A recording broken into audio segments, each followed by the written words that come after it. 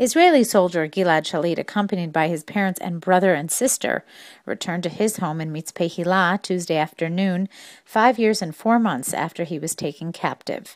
Prime Minister Benjamin Netanyahu met Shalit as he stepped off the helicopter at the Tel Nof air base at noon, where his parents, brother, sister, and grandfather waited to greet him.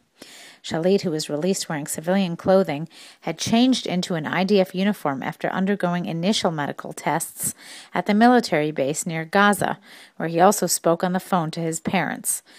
Prior to his arrival in Israel, the Egyptian television broadcasted the first images of Shalit's steps to freedom as he was forced to undergo an interview on Egyptian television before he was handed over to Israeli officials. During the interview, he said he was informed of the pending release a week ago, but feared something would happen to prevent it from occurring, and he would remain captive for years. He said he missed his family and looked forward to meeting and speaking with people. At Tel Nof, Gilad saluted Netanyahu, who hugged him and welcomed him home, and also saluted Chief of Staff Lieutenant General Benny Gantz, and shook hands with Defense Minister Ehud Barak. The three accompanied him as he walked towards his father, Noam Shalit.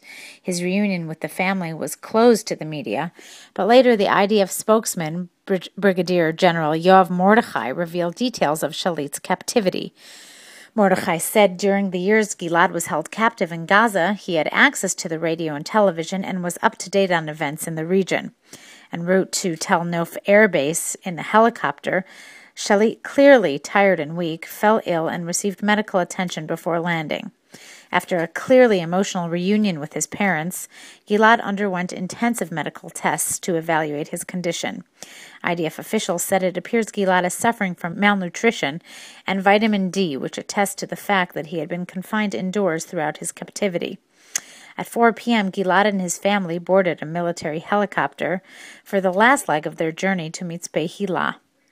As the helicopters approached the community, they circled overhead, allowing Gilad, who sat in the cockpit, a view of the crowd waiting below.